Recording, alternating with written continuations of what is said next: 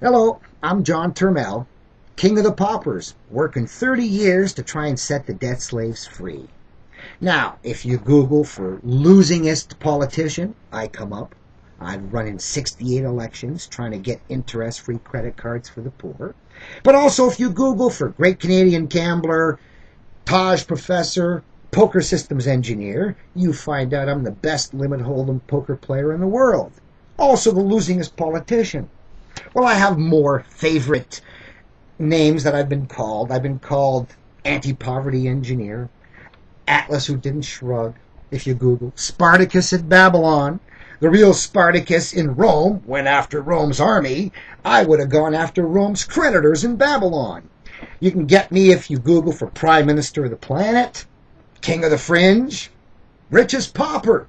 And it's with the Richest Pauper that I decided to write to Bill Gates, the world's richest man, because in the year that I got into the Guinness Book of Records, 1997, Bill Gates was in there too.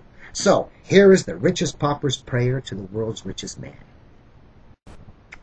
October 15th, to World's Richest Man, Bill Gates, from World's Richest Pauper, John Turmel. Hello, Bill Gates, world's richest man, a Guinness claim to fame. I'm John Turmel, world's richest pauper. Politics, my game. The Arizona Republic called me the world's richest pauper. The engineer, the gambler, 48 elections clear in 1999.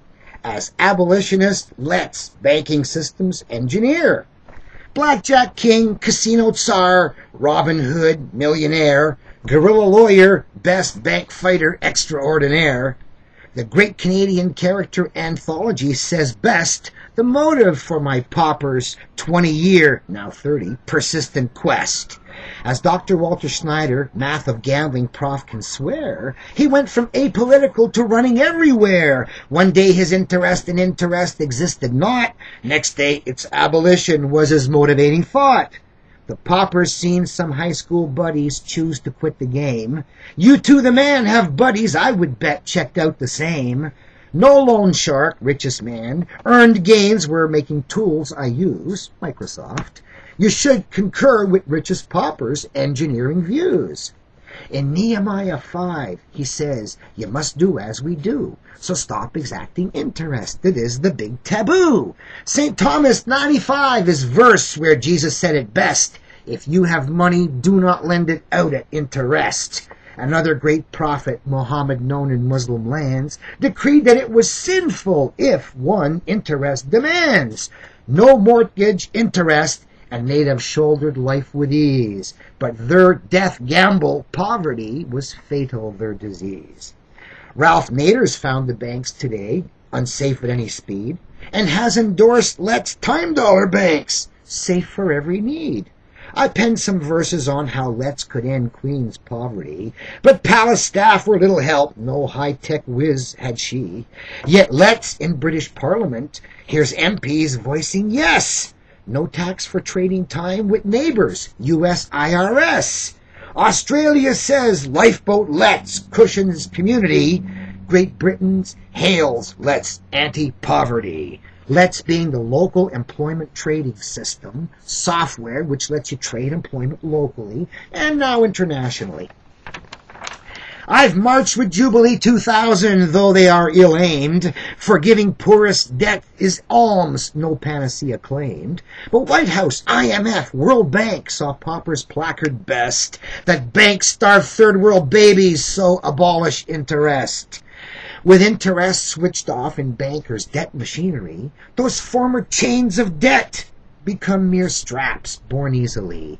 So Pope, reformers, Jubilee 2000 date is near, yet Ecuador's not poor enough to qualify this year. Debt cancellation, Tobin tax, they're splashing in the pool. The problem's in the money pump house, interest the tool. The vast solution takes all money errant pumps in hand. It's not a half-vast splashing in the money pool that's planned. Relief could reach the whole wide world, to ancient strife placate. Imagine Earth as Eden, with no feedback causing hate. The Christians and the Muslims and the Nazis and the Jews are in agreement. Let's conforms to everybody's views. The richest man must also tire of a game gone mad. but you have power to switch off the feedback that is bad. And online Let's by Microsoft to shop with hours we trade, with global lifelines reaching all and money local made. We'd gladly pay our service charges, cash or green amounts, if you'll be veins and arteries to link our Let's accounts. Millennium, Let's Jubilee, give world-class gift you can, if you grant Richest Pauper's prayer to the richest man. In Matthew chapter 6, verse 9, Christ taught us how to pray. So every day till year 2000, here is what I'll say. Our Father who in heaven art, hallowed be thy name. Thy kingdom come when let's be done, on earth as heaven the same. Give us now our daily bread. Forgive us all our debts, as we forgive our debtors all their debts, with this new let's. And to temptation lead us not, no debt which suffocates. Let's Jubilee 2000 from our Santa Billy Gates. Amen with the engineers. P.S. 2008, 9 years later.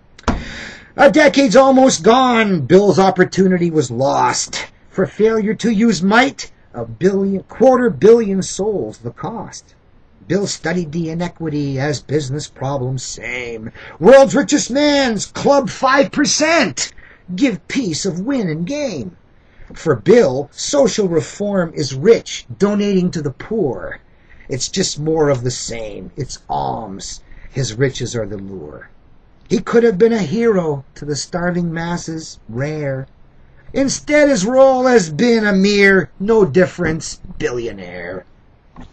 So, Argentina in 2001 went broke, and they did something, and 5 years later, they paid off all their IMF World Bank debt. You didn't hear about it, but it's out there. How did they do it? We wanted to.